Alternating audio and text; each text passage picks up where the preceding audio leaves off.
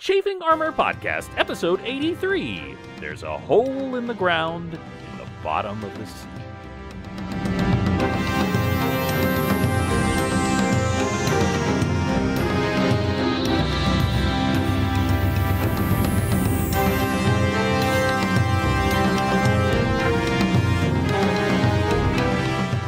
Welcome back to the Chafing Armor Podcast. I'm your host and lovable Dungeon Master, Michael Corley, and with me tonight is Izzy. Izzy, tell everyone who you will be playing. My name is Marezi McGraw, half-orc barbarian, and today I will be playing the role of Izzy Corley, 16-year-old. Just so. That is exactly how that works. That's not creepy at all. Also, not creepy at all, says James. And also with us tonight is James. James, tell everyone who you will be playing. Hey, everybody! I'm playing Pentant Chalice, a spell scale sorcerer who's gone through some changes and may change again today. You never know. You never know. And also with us is Dare. Dare, tell everyone who you will be playing. Good evening, everyone. I am Dare, and I am playing Tix Birchmanson, your reliable and steady gnome cleric. Steady as a rock. And we'll get more to rocks in the near future. Mm-hmm. And also with us tonight, the exact opposite size-wise as far as characters, is Lee. Lee, tell everyone who you will be playing. G'day everybody, my name is Lee and I will be playing Osukai, Shifter from the Eldine Reaches. Perfect. And last but not least, Riley has joined the party. Riley, tell everyone who you will be playing. Hello, I'm Riley, and I'll be playing Athora Greyfield, Tiefling Fighter. Fantastic. And it is official now. She was originally a guest.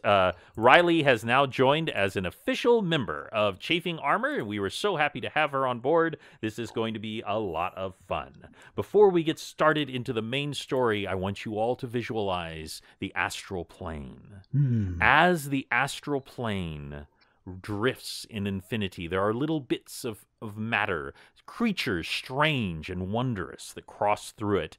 Even reportedly, gods come there to die. And on his plane, the giant corpse that you glimpsed, particularly Penton, glimpsed, the corpse of Set shifts out of his plane and into the astral plane, and shockwaves go throughout that still plane. Also, a tiny portal opens up in the astral plane. It is opening up to a final destination that will lead to death. And the person going through it is Osukai. And we cut back to our adventurers. They have all landed. Their wings are dissipating. They are all coming down. And we see Athora tackling the Craxidor bandit. She tackles the Craxidor bandit. Is there anything that you want to say to this bandit who starved your people and you have been searching for vengeance? All right, so we're going to go back to the village now. You know, the one you stole all our food from and, left us to starve and, killed everyone. Well, the exciting thing is we're going to starve you too in the center of town for everyone to see. Are you excited? Because I am.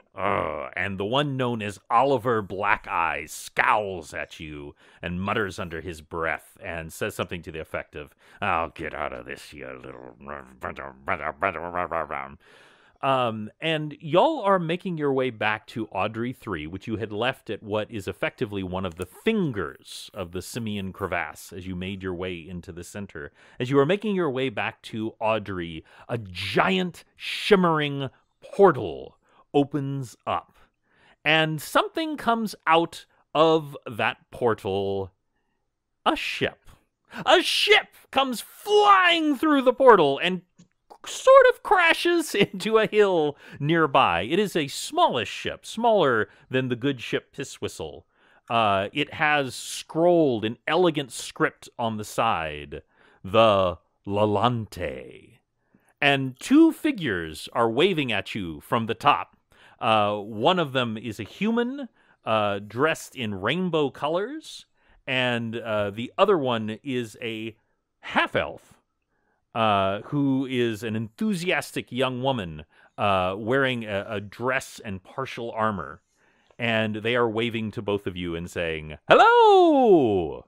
Well, that was unexpected. I wave back. It was definitely unexpected. I mean, for y'all, it's getting to be nearly just, well, it's Tuesday. True. A True. ship has come out of a portal. But you see these ones looking at you, and they wave to you, and the woman, the human in the dress and partial armor, leaps off the edge and lands before you, and not in an aggressive way, but in an enthusiastic way. And she says, "Greetings to all of you on the material plane. My name is Bubbles." Hello. Hello. Hello there. What brings you? All look. Oh, yes. Sorry. Where are my manners? And she turns back to the man standing up there. He seems a little bit shyer, a little bit more quiet. And she calls up to him, and she says, "Ranbo, Ranbo boy, do you have our stowaway?" And he kind of nods slightly, and he pulls out one of the hatches, and something comes floating out of the hatch, something that you recognize. It is Osokai. Of course it comes is. out of the hatch, and he actually has an ephemeral silver cord attached to him that is wavering back in through the portal. Oh dear. And Osokai, you don't really remember quite what happened. You were in the battle with the poop monster, and when suddenly a hole got opened up in front of you, you fell down. You had this image of heading towards an incredible weight of darkness, and something inside you told you that hole was taking you to the bottom of the ocean. You were about to come through the bottom of the ocean, where both the pressure, the unimaginable pressure, would crush you like an egg. And even if that did not, the biting cold would freeze you in seconds. You were on your way to that hole when you were snatched out.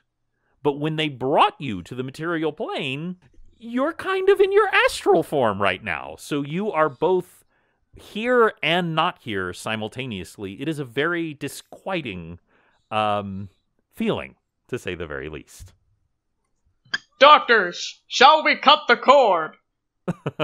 Don't even think about it. Does anyone want to either Arcana check or just say what would happen if you cut the astral cord? Oh, he definitely dies. Yes. When you die in the astral plane, you die in real life. Well, the funny thing is if your astral form dies on the astral plane, most of the time you are sent safely back to your physical body. However, his physical body is actually in the astral plane. And if he dies here, there's really no telling what would happen. By the way, Osokai, you are actually floating right now. You are not solid on the ground. You are just kind of floating in the air, like a ghost. Would you like to do anything? I guess this is just a matter. It's just a case of mime over matter. Because I figure I can't speak either, being inside the astral plane. You can try. Get me out of here. You all hear it's slightly echoey, but you hear his voice clear as day. Says, "Get me out of here." Now, people, especially Penton and Tix, you have a little more knowledge of this. He looks like what you should look like on the astral plane. So this is kind of reversed. And right. What Rainbow Boy begins to explain to you is that he is passing from one of those portals into another portal. But because time moves incredibly slowly in the astral plane, he is slowly descending down to that second portal. And So to the bottom of the ocean? yes, and so he hasn't gone through the second part. So imagine that the astral plane is just a quick in-between. So he's only falling maybe 10 feet from the original portal to the one that'll take him to his incredibly painful death. They're showing you a picture of the Starship Enterprise in warp. Yes, exactly. He is currently in hyperspace right now. And he is making his way down, but because the astral plane, time moves incredibly slowly. In some parts of the astral plane, time doesn't move at all. But he's basically in slow motion going down to that second black portal that will take him to his death. Oh, so And- technically I should be saying. So,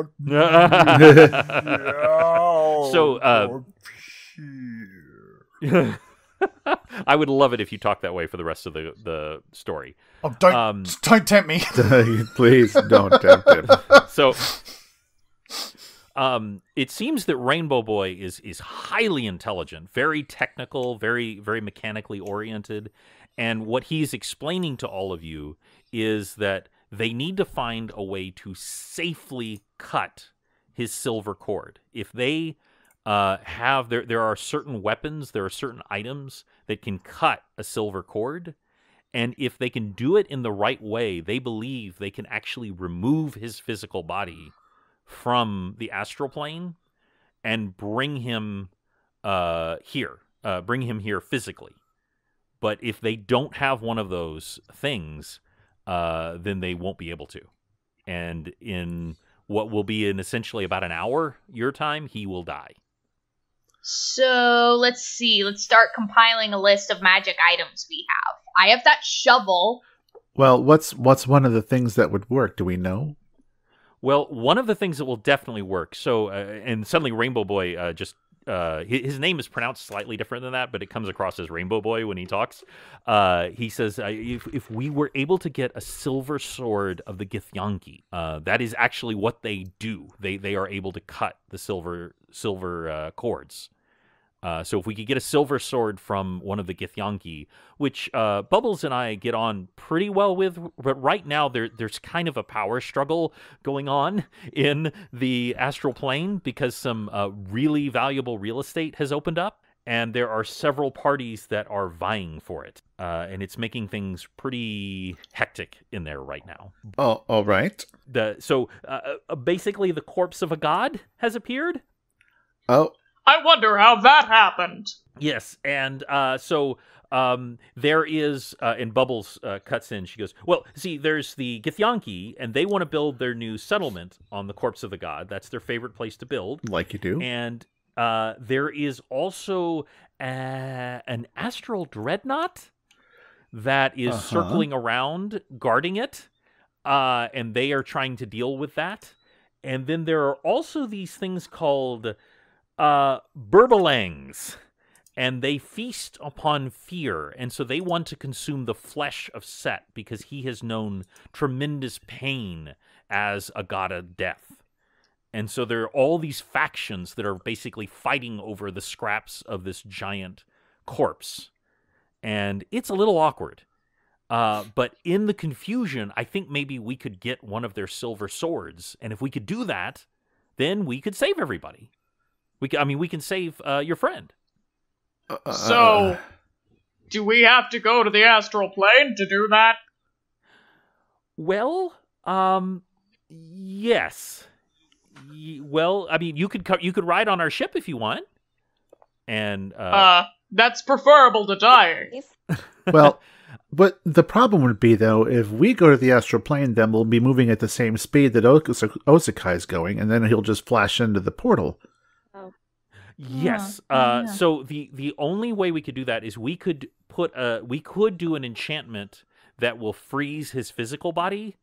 There is one problem though, is his astral form. If he dies on the astral plane, he will almost certainly die for good. However, you'll also be physically in the astral plane. So if you die, you'll also die for good. So that, it's a problem. I've never died before. Hey, neither have I. Osakai has. Don't Don't worry about it. It's fine. You get better. All you need is a shark and a wish and a prayer. And a pact with the dark god. Just a quick question. Thora, what would you like to do with Oliver Black Eyes if you do decide to go into the astral plane? Oh, yeah. Him. Kill him now? Get it over with? Why not? I mean... I don't want to. I certainly don't want to ever put y'all on the rails or God mode. But just a quick note: y'all actually have a pendant that you got off a sorcerer or a wizard who was a drow. that was known as feast or famine. And one of the effects of that was actually starvation. Let's do that. So we could quick starve him? Basically. That sounds terrifying. It does. Why have we not been just using this on every enemy? Like, hey buddy, feast or famine. What? Plunk. Ah! I just wanted to throw that out there. I'm not trying to God mode y'all as the dungeon master, but just No, that's a great idea. Thank you, Father. You are a valued member of this team, and you've given us a great idea. Thank you. So first of all, who do you think is holding on to that? Because I know certainly It's Vincent not would me, be. that's for sure. So it might be in one of y'all's backpacks. I wouldn't even if I Sounds could. like a Tix thing. Yeah, probably Tix. Because certainly if it's Osokai, that's a problem because his backpack is currently on the astral plane. Yeah, and Tix is like he's a magic guy like Penton, but he's not in a vow of poverty. So I feel like carrying on to our cool stuff is probably his whole deal. Let's say for the sake of argument that Tix, you actually had the amulet of feast or famine in your pack. Okay. Do you want to give that to Athora to speed up the starving process? Sure. I am generous with our equipment. Okay. There is it basically looks like a snake eating its own tail is what the pendant looks lovely. like. And it's not a nice looking pendant. You just touch it to someone to use it. So do I have to use like a cloth to grab it and touch it? No, well, it's powered by will, so you just have to will it to work. That's a good question, though. Just making sure I don't want to starve. See, I survived, so okay. I go over and will him to starve. Okay. You touch the amulet to his chest. The amulet actually writhes, and the snake stops biting its own tail for a moment and sinks its teeth into his chest, and he makes a gurgling sound like "Aah!"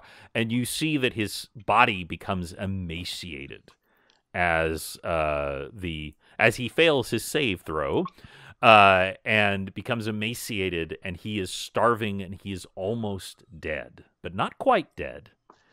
And the amulet is now glowing, and you instinctively know that even without being a spellcaster, anyone can now cast a spell to create a, shall we say, a hero's feast at a time of your choosing within the next 24 hours.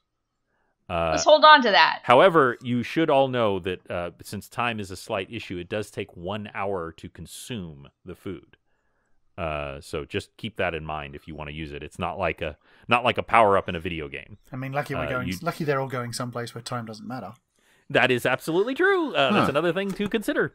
So that happens. And by the way, Athora, do you want to just leave him to die, or do you want to end his life? If I leave him here to die. Okay. You leave him here. He is starving. He is weak. You've, of course, taken away the few weapons that he had. And this is the last remaining remnant of the Craxador bandits. Most of them, the rest of them died trying to get into the Simeon crevasse to where y'all finally ended up. But he was the last and one of the leaders. And now he lay starving on the Pensa Plains. As y'all get on board the good ship Lalanta, it is. I knew it was going to happen at one. Did I even come close to saying it right? You did, but it's Lalante. Lalante, yes. You had it right the first time, and I then did say it the right second the first time. Yeah, I knew. We okay. talked about this. You did it exactly the same. Yep. I wouldn't be the dungeon master I am if I didn't mispronounce something. Exactly. So the Lalante, and they. Bubbles gets on. She's kind of the navigator, and she starts plotting out a course. And Rainbow is kind of working the mechanics in the back and getting the ship up and going, and it lifts up into the air. You can tell that it's very unsteady here on the material plane, though it does operate.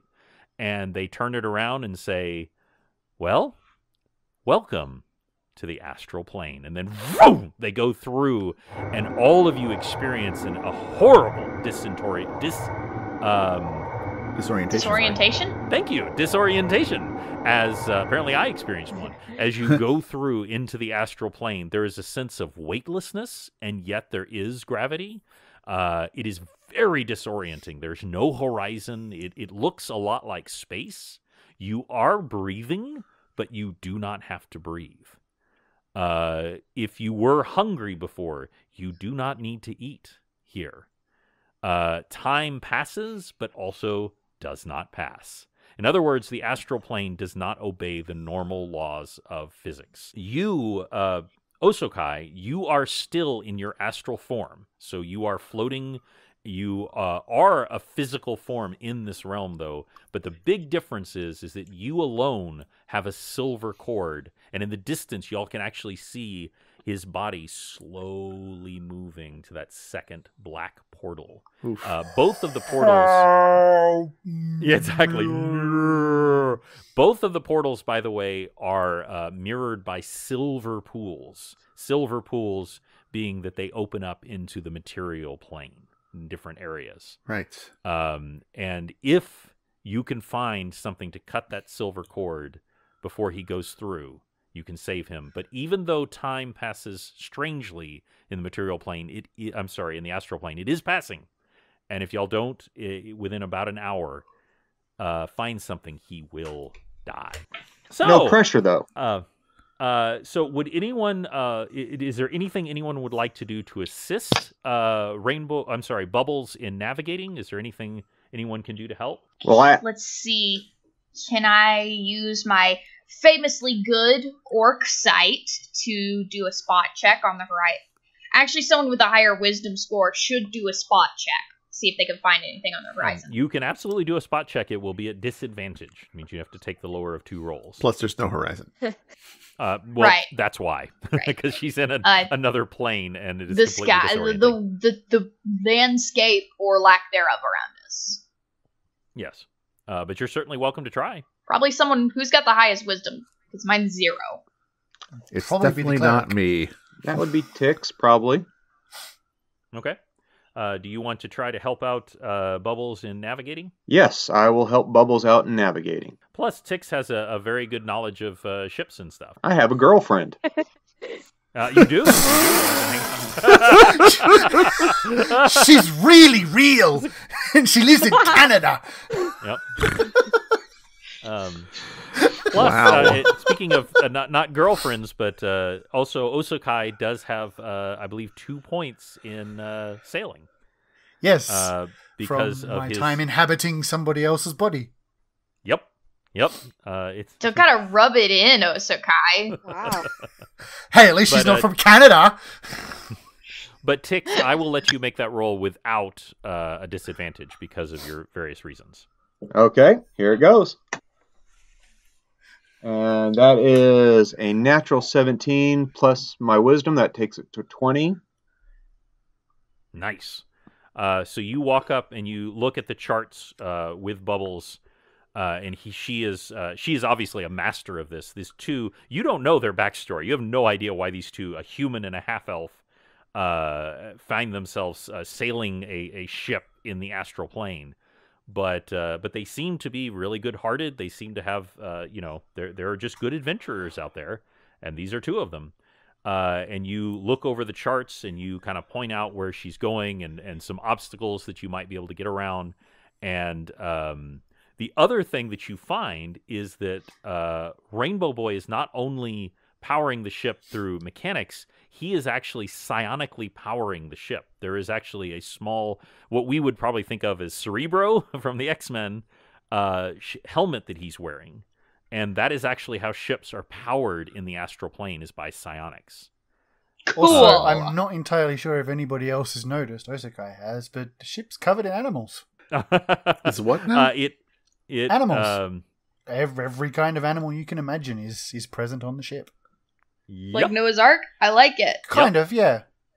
It's very strange because there's something about the physicality of this ship that doesn't obey the normal laws of physics. Is creatures that seem like they wouldn't fit are just there one moment and then gone the next, and they show up and they'll interact with Aphil or Aki, and then they'll be gone. And in which one has the affinity with animals? Bubbles. Bubbles, yes. Bubbles is like giving them small orders, and they're like mending things, almost Disney princess-like, but just very matter-of-factly. The animals all clearly just adore her. It seems to be just a thing that happens on this ship. Yes. You don't know exactly how that works, but it's just some kind of physicality. And I would like you, Osokai, to make a spot check for me. Okie dokie. Oh, I should probably have my character sheet up. It's there, it's just minimized. Spot. I should say I've also been playing 5e, so my brain is... Oh, that's one of my good ones. Okay, that's a 26, because that's a natural 20 on the tie. Right off 26. the bat. Good. So you do, in fact, catch the fact that there's all these wondrous creatures just coming in and out, and then there's a moment where a few of the creatures kind of like move out of the way, and you happen to look behind you just as a horrifying creature with leathery bat wings and a huge bulbous head and long spindly fingers is reaching out for you and is trying to grab hold of your leg as you're just kind of floating up above. Guess I'll move my leg then. Wonderful. Well, it tried to get the surprise on you, but it actually rolled a 20 total, but you rolled higher. And I would like everyone to roll for initiative. Oh. Oof. Huzzah! Can I even fight in You're about to find out. form? Okay. You're about to Marezi find out. rolls a natural 1. Marezi is a run. Plus your initiative modifier.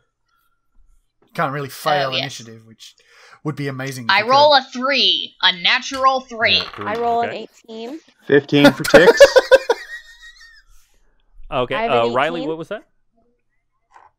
18 for Thora. Penton has a 10. Penton has a 10. So 15 for Tix. and Tix has a 15, and Marezi and Osokai. Also rolled a 1, so that makes it a 4.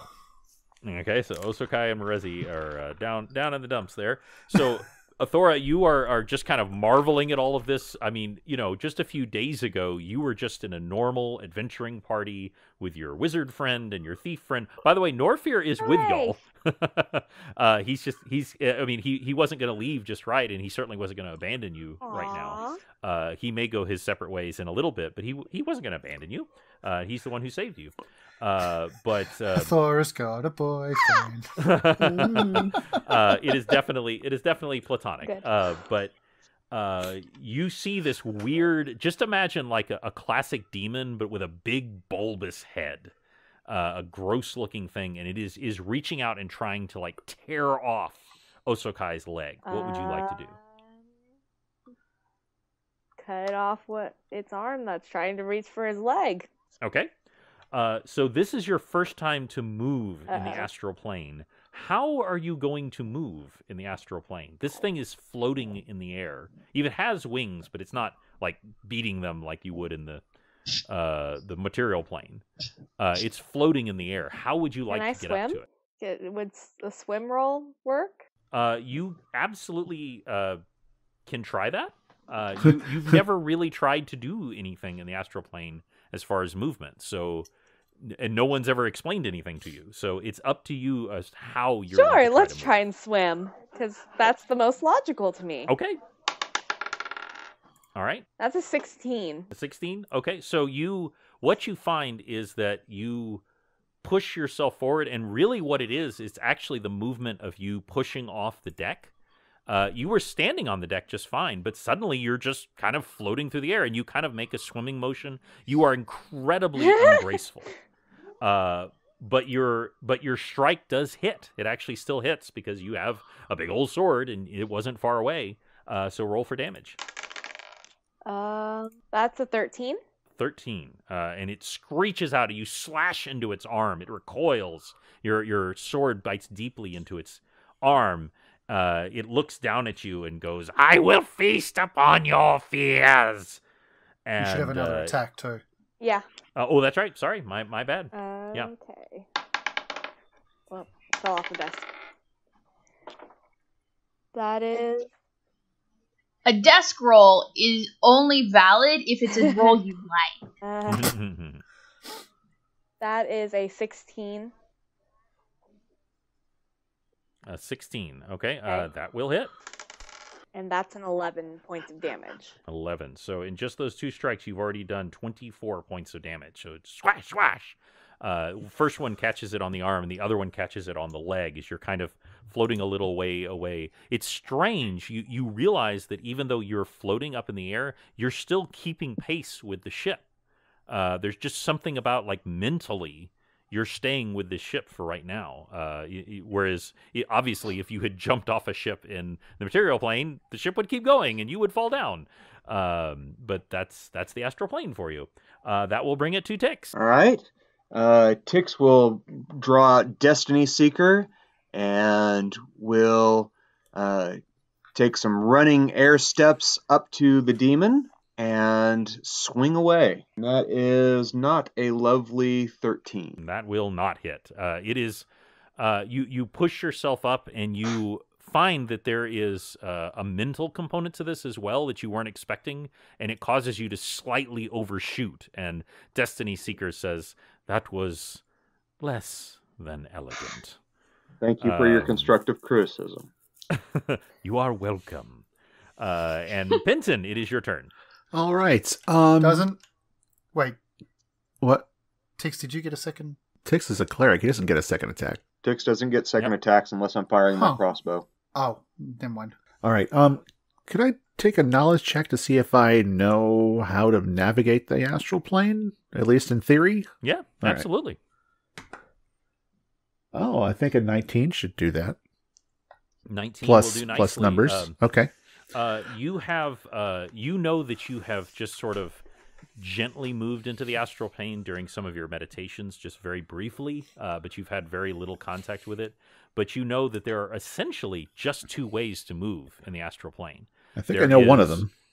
Which one of them is just pushing off an object, which doesn't work great because in the astral plane there are very few physical objects. So you can do it once and then you're kind of just floating around. Yeah. The other is just thinking, is literally just willing yourself to move, and you will move in that direction. Yeah, I think it's basically kind of like, I'm going to decide that that's down now, and then you just sort of start falling in that direction.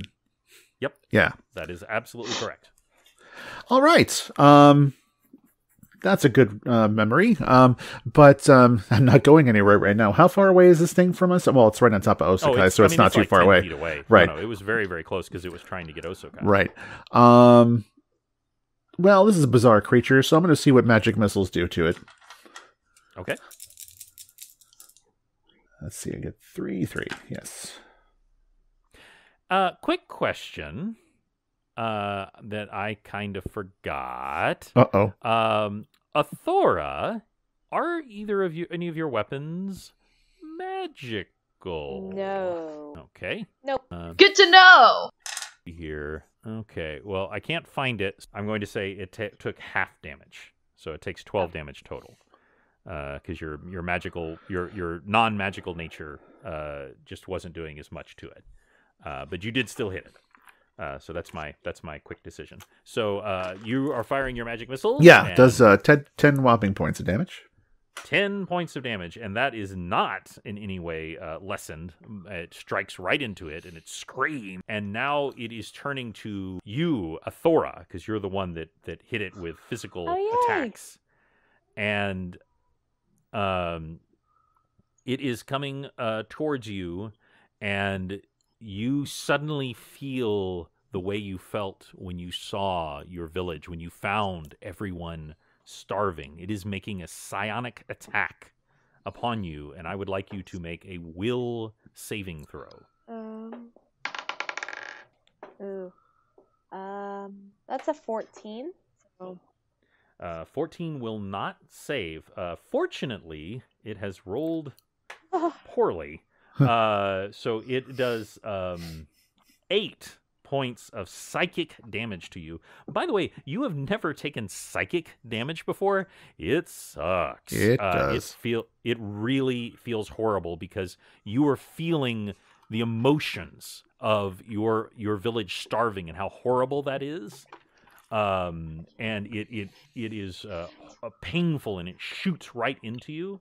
And you all notice that he looks a little less hurt after that happens. Oh boy. Oh, goody. And y'all all see like a kind of steam coming off of her, and it kind of slurping it up. And that will bring it to Osokai, who saw all of this happening.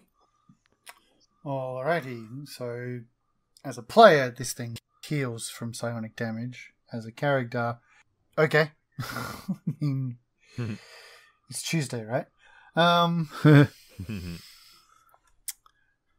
I guess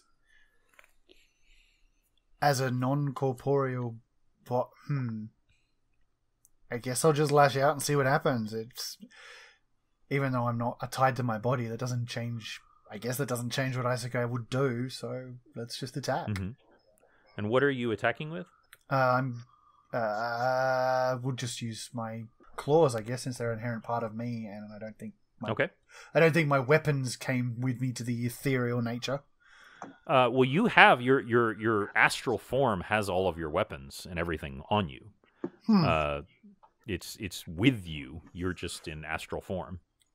I'll still use my claws. They have the higher attack. Alright, so first attack is 17. 17 will definitely hit. Okay, and that's 4 damage from the claws. Okay.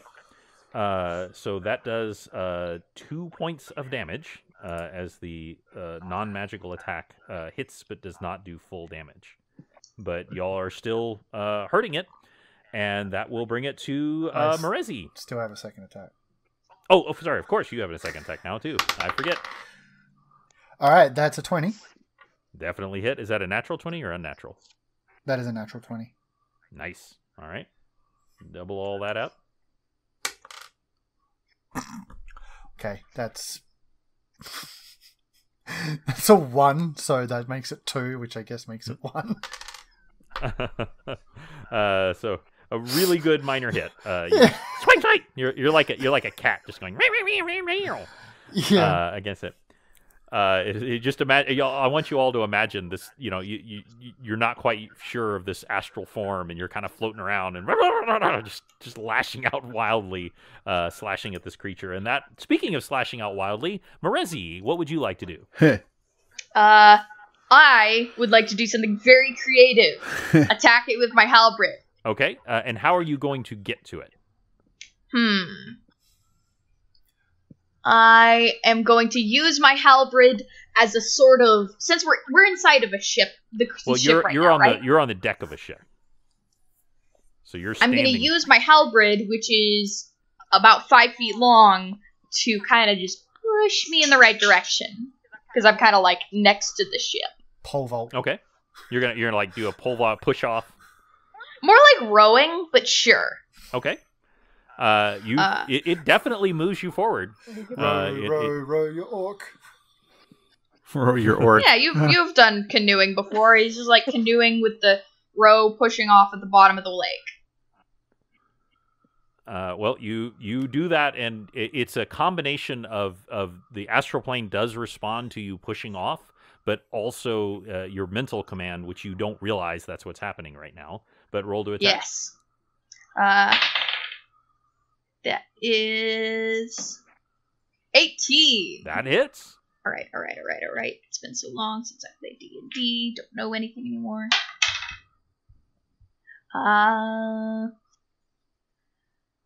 13 divided by 2, which is 6 in D&D Why divided rules. by 2? Because it's not magical halberd.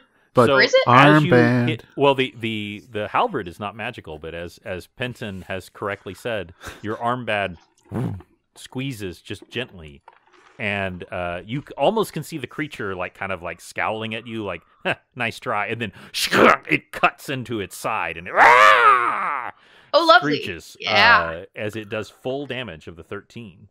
Nice. And it was my not second expecting attack. It was not expecting that. I'll go for it. Ooh, that's a 5. I was so confident about how I hit him real good, I forgot that I actually have to try to hit him.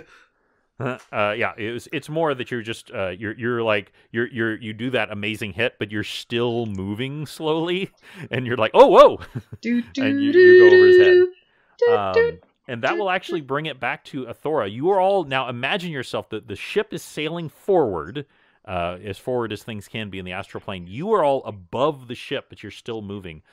Bubbles is getting a hold of the animals and securing them down for safety.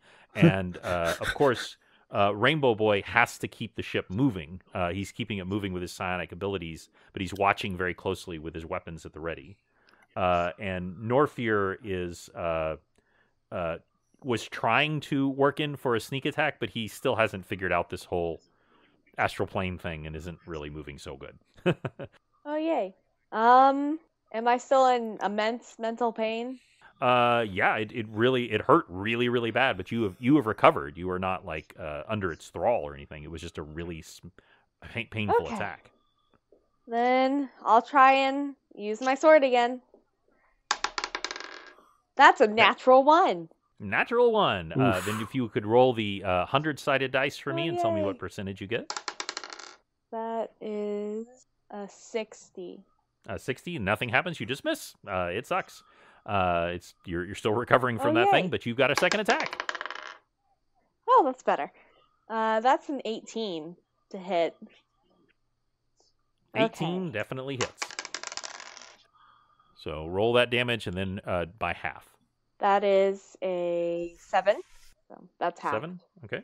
All right. And it's looking pretty rough, and that will bring it to you, Tix. Will do a nice inflict moderate wounds and run up and lay hands on him. And that is a beautiful 16. That would be a 21. Excellent. And if there's any way that you can make your audio louder, just so you know, I'm sure it's recording fine, but I can't hear you quite as well. All right, that is rolled a 16 for inflict wounds, and plus my modifiers, that's a 21. And that definitely hits. So I run up and lay hands on him and inflict 18 points of damage. 18 points of damage. So, Tix, please describe to me how you slay this astral creature. Well, as I run up what amounts to imaginary stairs right up to his back and grab hold of his bat wings and say prayers as I try and shove my hands with the bat wings through his back into his chest cavity, doing all sorts of nasty necrotic damage in the name of Garl Glittergold. It liquefies his body and dissipates him, sending him back to the hell plane that he deserves. Well, he does not go to a hell plane. He is destroyed because he is a native of this plane. Ooh, even better. And he is absolutely destroyed. And you see him just evaporate and scream, and little steams come up that you suspect are the swallowed fear of others. And he is gone. And Bubbles comes up to y'all and goes, "That was a great job. I've never seen someone so quickly take out a Burbalang." Oh. A Burblewang. I'll have to write that one down. They are pretty nasty creatures. I've also uploaded it on Discord, so you can see what that looks like. And what a friend. They also mentioned earlier that these are one of the creatures that is contesting the corpse of Set. Oh, yeah. And speaking of which, over in the distance, y'all see coming over, not really the horizon, but just coming into view, a massive form in the distance, and you can see like gnats moving around it.